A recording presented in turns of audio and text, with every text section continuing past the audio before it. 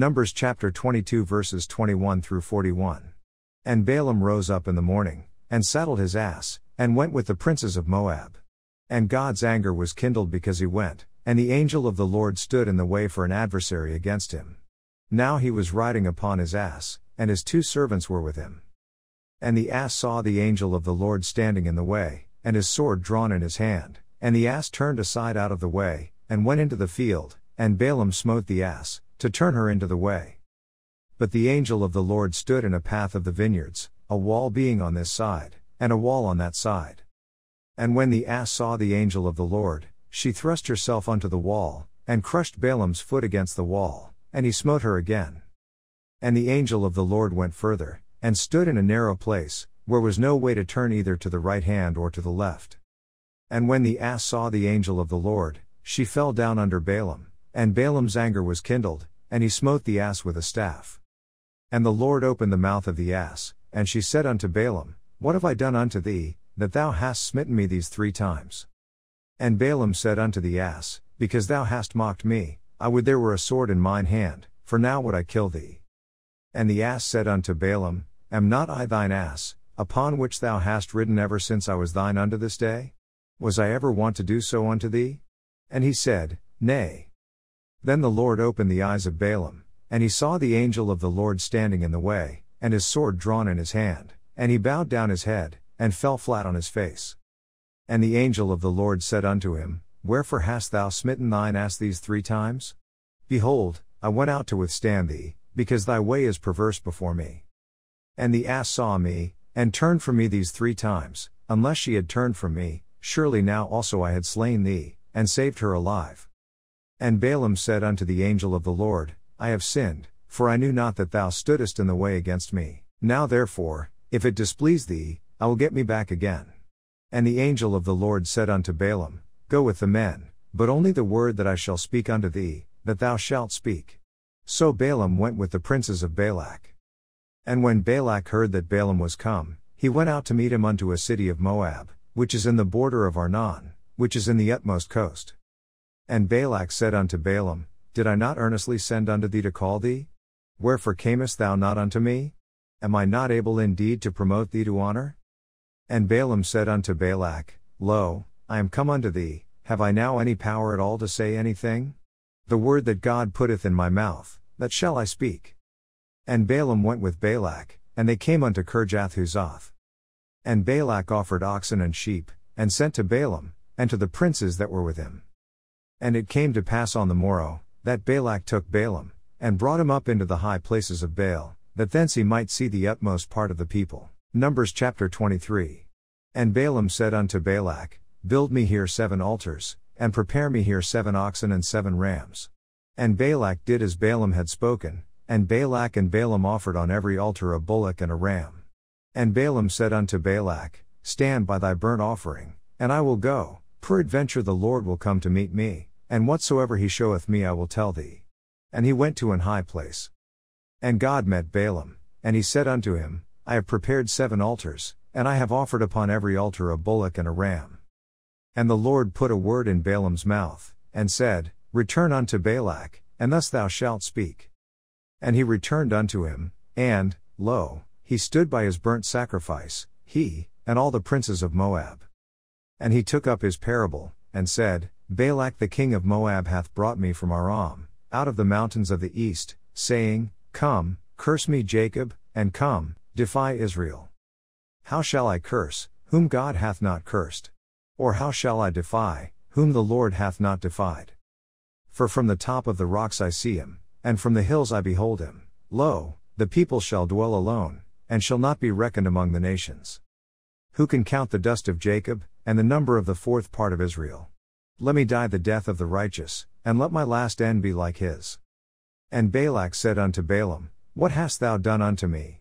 I took thee to curse mine enemies, and, behold, thou hast blessed them altogether.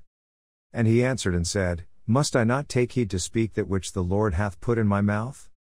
And Balak said unto him, Come, I pray thee, with me unto another place, from whence thou mayest see them. Thou shalt see but the utmost part of them, and shalt not see them all, and curse me them from thence.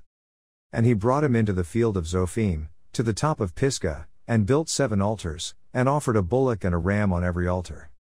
And he said unto Balak, Stand here by thy burnt offering, while I meet the Lord yonder. And the Lord met Balaam, and put a word in his mouth, and said, Go again unto Balak, and say thus.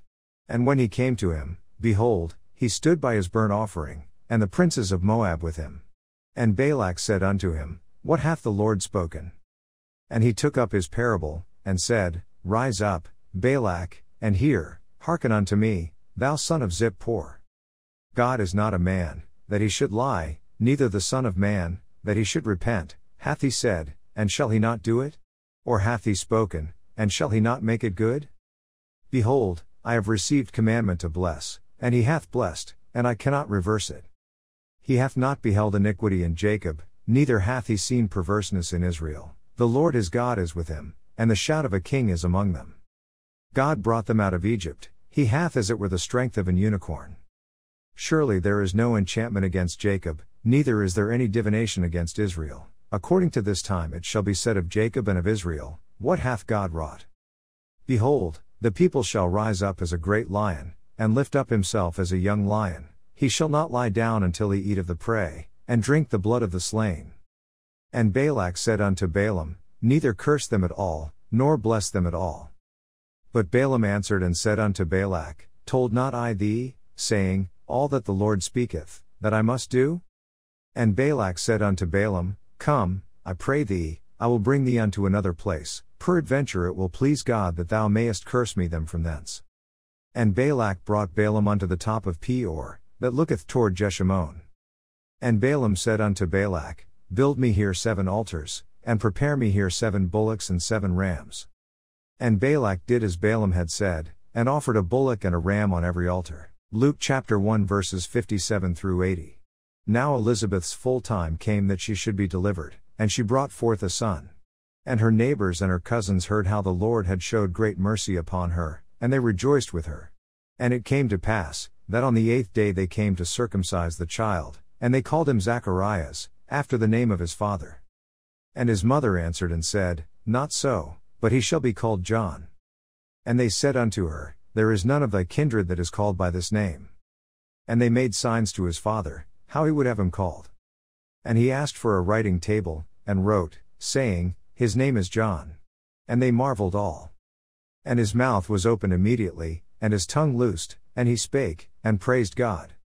And fear came on all that dwelt round about them.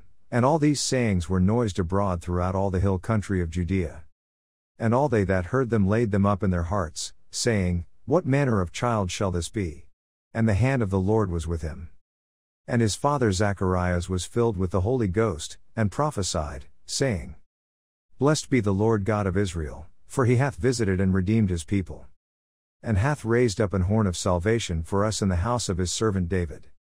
As he spake by the mouth of his holy prophets, which have been since the world began. That we should be saved from our enemies, and from the hand of all that hate us. To perform the mercy promised to our fathers, and to remember his holy covenant. The oath which he sware to our father Abraham. That he would grant unto us, that we being delivered out of the hand of our enemies might serve him without fear. In holiness and righteousness before him, all the days of our life. And thou, child, shalt be called the prophet of the highest, for thou shalt go before the face of the Lord to prepare his ways, to give knowledge of salvation unto his people by the remission of their sins, through the tender mercy of our God, whereby the dayspring from on high hath visited us, to give light to them that sit in darkness and in the shadow of death, to guide our feet into the way of peace. And the child grew, and waxed strong in spirit, and was in the deserts till the day of his showing unto Israel. Psalms chapter 58. Do ye indeed speak righteousness, O congregation? Do ye judge uprightly, O ye sons of men? Yea, in heart ye work wickedness, ye weigh the violence of your hands in the earth.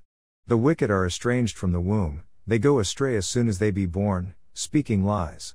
Their poison is like the poison of a serpent, they are like the deaf adder that stoppeth her ear, which will not hearken to the voice of charmers, charming never so wisely. Break their teeth, O God, in their mouth, break out the great teeth of the young lions, O Lord. Let them melt away as waters which run continually, when he bendeth his bow to shoot his arrows, let them be as cut in pieces. As a snail which melteth, let every one of them pass away, like the untimely birth of a woman, that they may not see the sun. Before your pots can feel the thorns, he shall take them away as with a whirlwind, both living, and in his wrath. The righteous shall rejoice when he seeth the vengeance, he shall wash his feet in the blood of the wicked. So that a man shall say, Verily there is a reward for the righteous, verily he is a God that judgeth in the earth. Proverbs chapter 11 verses 12 through 13. He that is void of wisdom despiseth his neighbor, but a man of understanding holdeth his peace. A talebearer revealeth secrets, but he that is of a faithful spirit concealeth the matter.